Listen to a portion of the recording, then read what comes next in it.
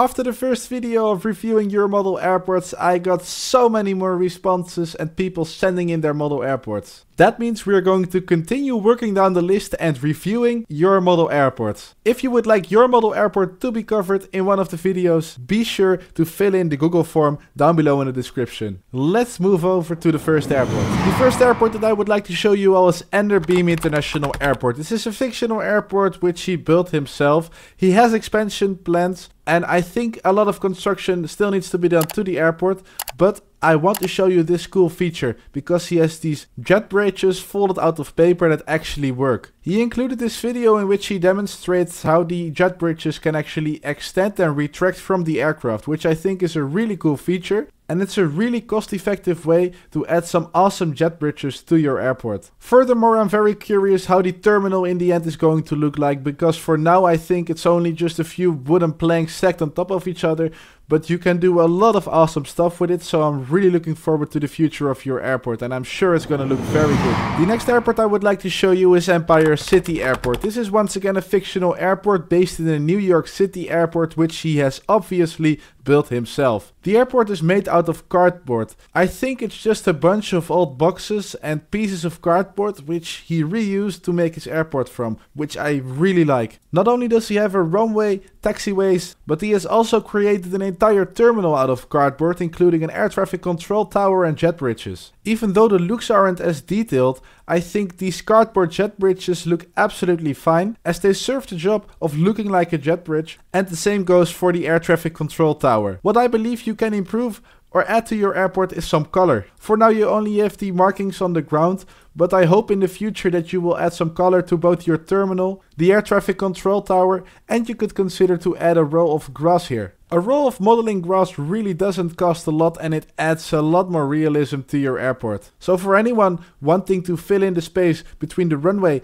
and the taxiway, I think a row of modeling grass would serve very good. The next airport is Austin Bergstrom International Airport. This is a fictional airport in Austin Bergstrom. I hope I pronounce it well. The terminal I think is from Gemini Jets and he purchased it, and the rest of the airport he has made himself DIY. I think your airport looks absolutely wonderful and it's quite finished, as all the ground markings have been added, all the concrete tiles have been added, and he even made the outlines of the taxiway lines. Talking about detail, I think he has also got some names or advertisements on the jet bridges. On the other side of this airport he has got a smaller terminal with an air traffic control tower. I think this is cargo, as I can see a FedEx logo here. You could consider adding a bit more color or texture to this terminal. And he's also got a runway installed on his airport with lighting, using a LED strip. We have already seen LED strip lighting in the previous video, and I think it's a really easy and convenient way to install lighting on your model airport. You just simply stick down the LED strip and you're done. And the effect it gives, especially at night, is really good. The next airport I am going to discuss is CGGL Fantasy Airport, a DIY self-built airport. And the first thing which I notice is this terminal. You might not recognize this terminal, but this is the terminal I designed, 3D printed and used for my own model airport, about which I made a full explanation guide on my YouTube channel. I really love to see how you have implemented the terminal on your own airport. I think it looks very good. Furthermore, he has got a lot of modeling grass on his airport. I just described how in the previous airport it was looking kinda empty between the runway and the airport apron. Here, as you can see, all the blank space has been filled up using modeling grass, which really adds an extra sense of realism to the airport. So a big plus for that. The airport is still in construction, as on the ground the airport markings have been added, but they still need to be painted. In the meantime, he is already busy with a second table, which is going to be an expansion of his current model airport. So I'm really curious to see how CGGL Airport is going to look when it's finished. Let's move on to the next airport.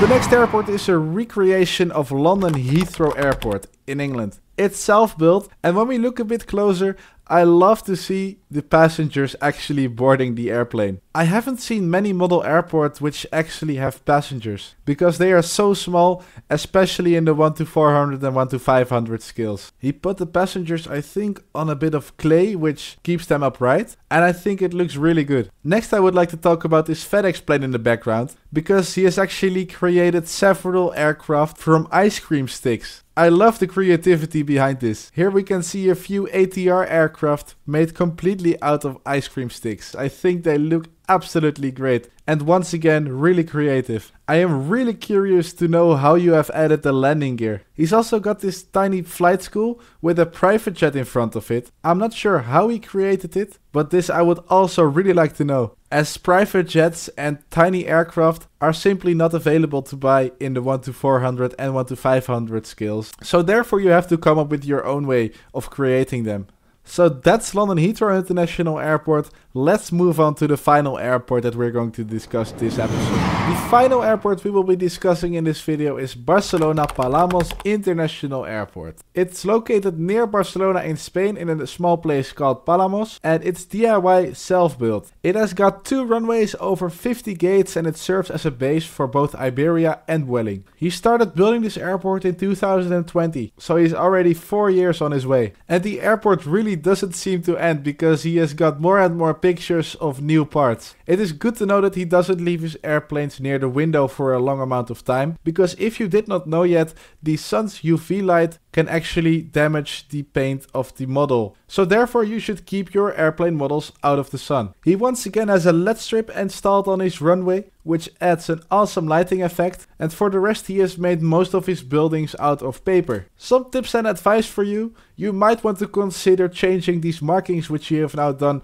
using tape, and make them using the paint marker which you have already used on all the other places on your airport. Furthermore, you can change these green pieces of paper and replace them by modeling grass, which I have already shown. His airport consists of 2 airlines which either don't exist or are fictional. These 2 planes you can see here and here are Fly Playa planes. I think he has created these planes himself using paper. And on the left side of the screen you can see Air Holland, which he has revived and brought back into the skies. Overall, I really like the variety of airplane models that you have on your airport, and I'm really looking forward to seeing the end result of this airport once it is completed and finished. So that is it for this episode. Today we have discussed 6 more airports, but there are a bunch of airports still on the waiting list to be reviewed. If you'd like to send in your airport to be reviewed and covered on this channel, make sure to fill in the Google form down below in the description. I am really looking forward to seeing all of your airports and model aircraft collections. I would really appreciate it if you consider to subscribe and like this video. Thank you for watching, and see you again in another video.